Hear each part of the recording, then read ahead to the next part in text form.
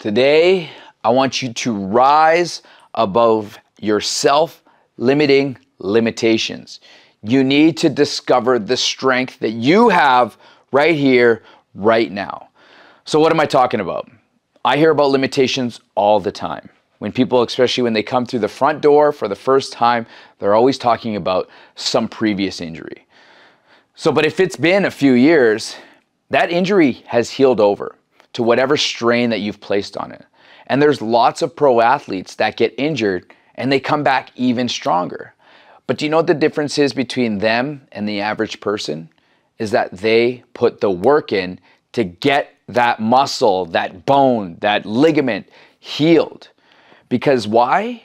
Their reasons became bigger than their excuses. So wherever you are with this previous injury, anything can be repaired and recovered to a certain extent, obviously. But we can get you back to whatever push and demand that you want to see yourself right here, right now. But the biggest thing that you need to realize is that your reason, your goal, has to be bigger than your excuse. The second limiting belief that I always hear is I'm getting old or I'm too old. Because guess what? Everybody's getting old. But you also hear the term that you are as old as you think you are. Now, yes, things naturally decline, but you don't have to be a regular statistic. I mean, Tom Brady, the GOAT of football quarterbacking, he's won multiple Super Bowls, and he's done this into his 40s. I mean, the average quarterback in the NFL is easily 20 to 25 years old. This guy's doubling their age.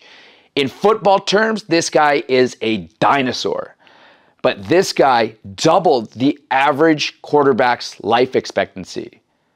Guess what? So can you. Get rid of that limiting belief. And last but not least, one of the biggest limiting beliefs that I hear from people is they're afraid to try anything new. And guess what? We all are. And we're all going to suck at anything new that we try.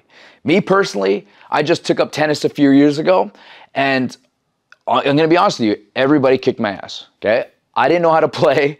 I didn't know how to racket. I didn't even know how to serve. I didn't know what a forehand was, a backhand, a slice, a volley, all this. And for 1 year, I took a beating. But what did I do? I took lessons. I even went out and bought a ball machine.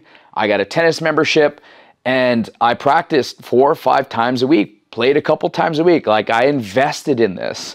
And where I'm at right now in the standings in the same tournament where I got my ass kicked by everybody is I'm number 1.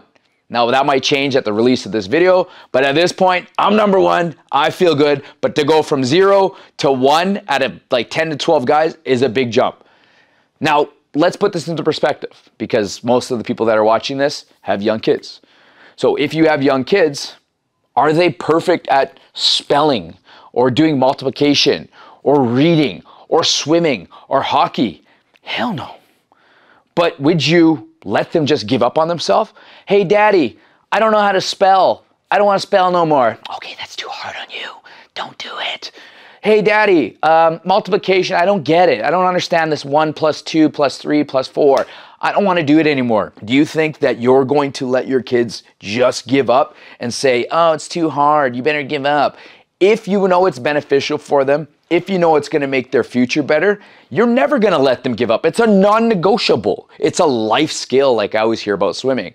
This fitness, your goal, your future, that is a non-negotiable.